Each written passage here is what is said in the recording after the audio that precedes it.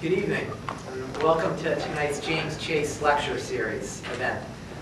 As most of you know, our program is focused throughout this semester on bringing together some of the leading big picture thinkers in the area of international affairs. And however, we have a tradition of saving an event, a wild card event at the end of each season for the consideration of one specific issue of foreign policy. That's the central focus of the country and the world at any particular time. In the fall, our final event focused on the emerging financial crisis when we hosted Robert Samuelson of Newsweek. And this year, we've decided to focus on the situation in Pakistan. In a press conference yesterday marking his 100th day in office, President Obama highlighted the situation there and referred to it as very fragile. For reasons you'll hear in a few minutes, this has been a recurrent theme in his administration. Since coming to office, his senior advisors have consistently focused their attention on the region and have highlighted it as one of the highest priorities for the new administration. So tonight we have the pleasure to welcome two experts on the region who actually cover both bases. Not only do they each hold important insights regarding the situation on the ground, but also have broad exposure across a host of strategic issues in the international affairs arena. With respect to the situation in Pakistan, both Parag Khanna and Jonathan Paris have each written extensively on the situation there and have each done work for the U.S. government related to the region over the last several months. Parag is a senior research fellow at the New America Foundation, where he's director of the America Strategy Program. He also spoke to us last semester, as many of you may recall, about his new book, The Second World, How Emerging Powers Are Redefining Global Competition in the 21st Century. Jonathan Paris is an associate fellow at the International Center for the Study of Radicalization at King's College London. He has long been engaged in a diverse range of projects across the Middle East, Europe, and Asia. We'll start this evening with an introduction by Parag, in which he'll discuss the recent history and the current situation in the country. Next, Jonathan will outline a range of future scenarios for Pakistan. This event tonight is co-sponsored by Foreign Affairs Magazine, for whose support we're very grateful. With that, I'd like to turn the floor to Parag Khanna for his opening comments. Thank you all very much. I think there's some familiar faces maybe from previous classes. And I think it's probably best to view tonight as a continuous conversation. There's going to be significant complementarity between what I say and what Jonathan says. And I think one of the key ways to approach this evening is to not, you are bombarded with facts all the time, every day, in the newspaper, on television, rhetoric, polemics, scares, information, analysis about what's happening in Afghanistan, Pakistan. What we hope to, I think, give you tonight is what is appropriate for a classroom setting, which is explanation of what is happening, not just more facts. And with that, what I want to do is to begin with a step back and try to explain why you're seeing what you're seeing in the headlines today about Pakistan. And I'm going to give you one somewhat complicated term, and then I'm going to explain to you what it means. Term is post-colonial entropy. That's the one you can write down if you're taking notes and if Carter's going to test you on it later on. The way in which I believe we should understand what's happening in Pakistan today is through this lens of post-colonial entropy. Let me explain what I mean by that. Pakistan was created, as you all know, through the partition of the Indian subcontinent in 1947.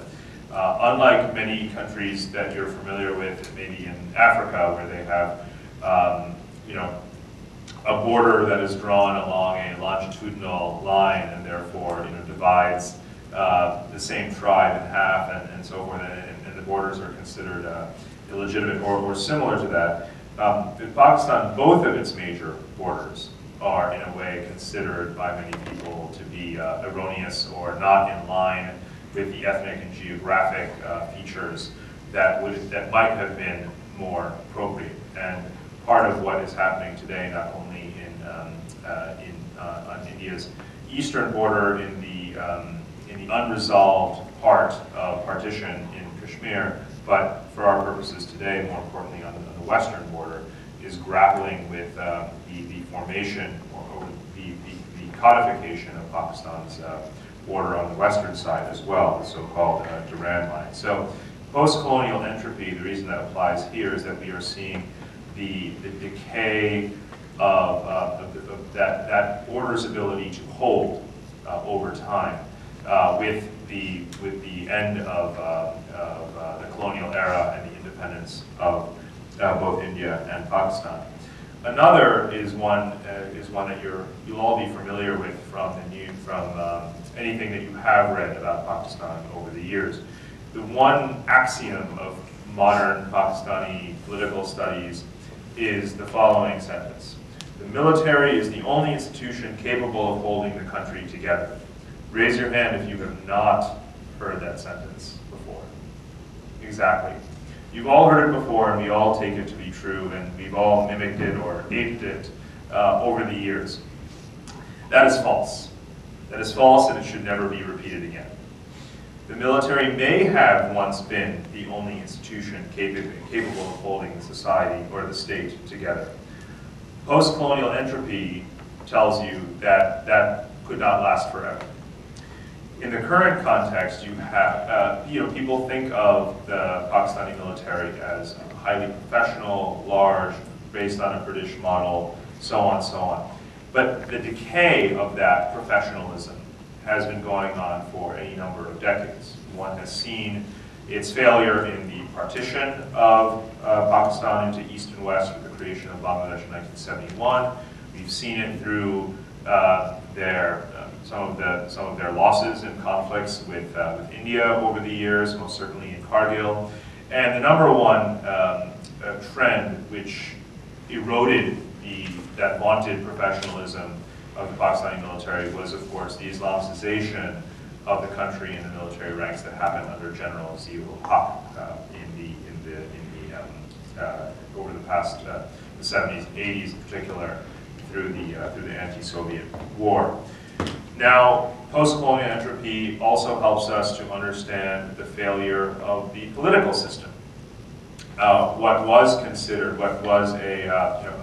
British trained administrative apparatus has devolved into what? Feudal politics again, right? The Bhuttos, the Sharifs, the way in which political parties really are just capsules for dynastic familial interests, the lack of land reform in the country since independence, and so forth. So this decay, again, of the political center, even loyalty to that political center, is another example of post-colonial entropy. By the way, in this particular domain, not the military or the borders to some extent, but in terms of the administrative capacity and central federal authority of the state, believe it or not, you also see this happening in India. Right now, India is in the midst of an election that takes over a month really to conduct. And what are we seeing? We're seeing the rise of local, caste-based, ethnic, regional parties, and the weakening of the central parties, Congress and the BJP. Now, Congress may eke this election out.